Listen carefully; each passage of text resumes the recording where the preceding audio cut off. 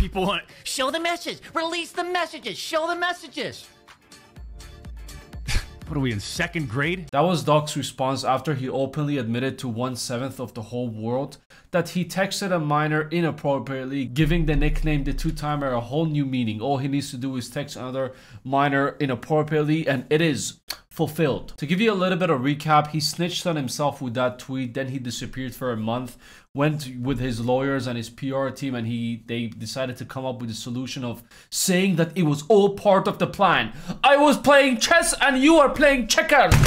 You know who I am? I am the two-timer. I donkeyed all of you and this was all part of the plan. I purposely said that it was inappropriate so media team will pick up on it, so lawsuits can happen. And we went over it piece by piece in the 20-minute video I made last month about Doc's response. He also went on and said that Twitch openly admitted that there was no thing happening between me and that person in that state at the time she was of legal age. Twitch's trust and safety team, the same employees that decided to ban me, internally admitted that the whisper messages were not.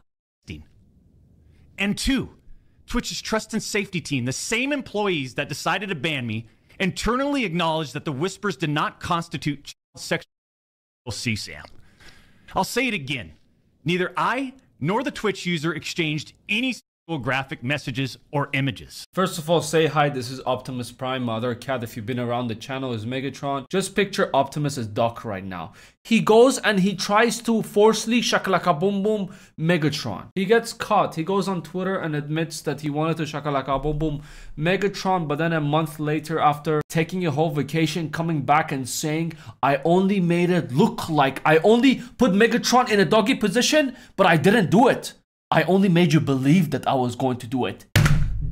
Dog! Now, if there was no inappropriate conversations, we don't need a trust me, bro. We need to see proof. We need to see the screenshots. People want show the message, release the messages, show the messages. What are we in second grade? But hey, I guess that is over. I guess Doc is forgiven right now, just like Loki from Avengers. He tried to destroy the world and now he's forgiven for the things that he's done. People still troll him, but he's pulling the numbers and his community is backing him up. He posted this recently saying his live streams are peaking up to 10 million views. He also reapplied for YouTube monetization after YouTube decided to demonetize him. But hey, it seems like people are backing him up.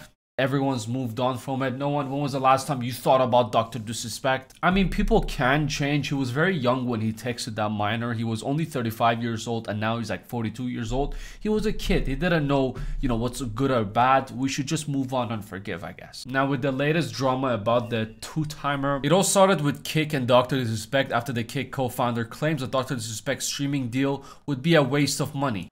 Would you ever offer at this time him a contract, considering he does not have one? Monetization options have not been reverted back to his YouTube stream.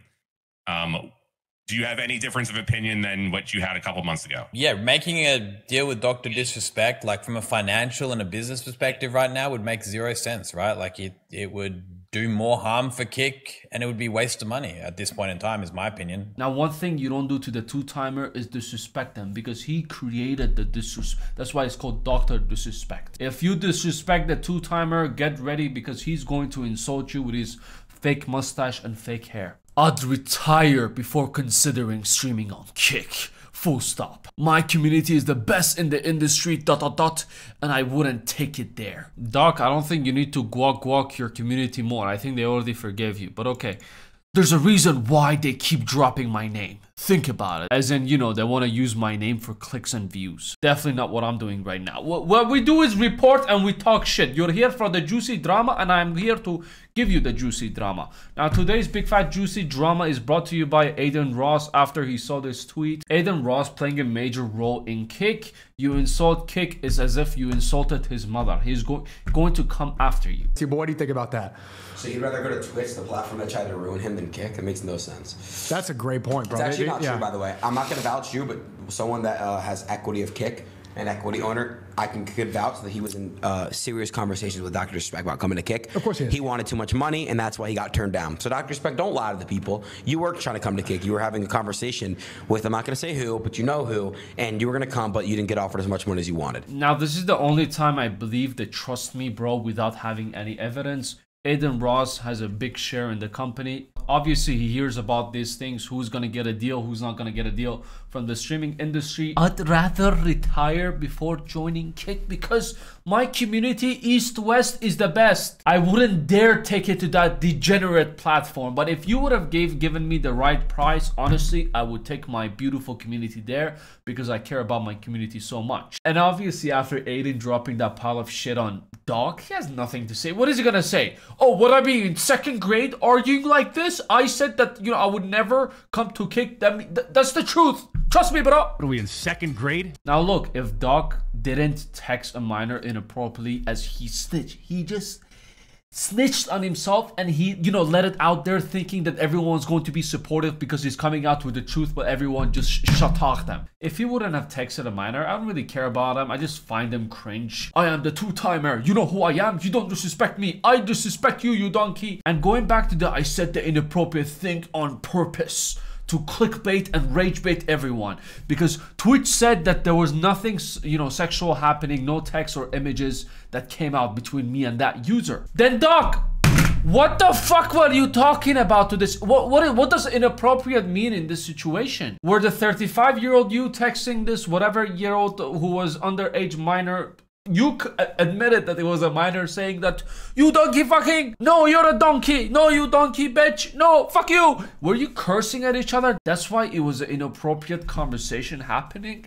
I'm confused. I need something at least. But anyways, moving on. Slasher, also another person who exposed you know, Dr. Suspect for texting a minor back in like 2017. He tweeted, Dr. Suspect won't be getting anything from Kick or even Rumble anytime soon. Now, this is a one, trust me, bro, that I don't believe. Aiden Ross, he's in a position for us to believe the trust me, bro. He's not so much. And the news article who published it, according to Slasher, via Slasher, as you can see, said that Rumble reportedly joins Kick in declining to sign Dr. Suspect to a big contract. Let's hope they don't give him a minor contract.